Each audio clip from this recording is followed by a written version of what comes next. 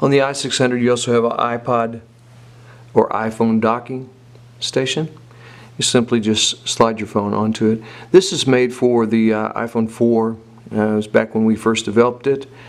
You can buy an adapter.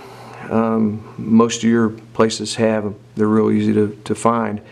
And just slide it on there and it'll adapt to the iPhone 6 and play and do everything it's supposed to do. It'll actually charge the phone while it's playing, and then everything that you have accessible on the phone that has something to do with music, iHeartRadio, iTunes, you know, Pandora, any of those things can be played directly through that docking. And then here you have where you can change the EQ to make it sound a little better, and then save it. And then there's your volume button. If you want to hide that volume button, you just press that button there. And then that's how you mute it. And that's how you use the iPod and iPhone docking system.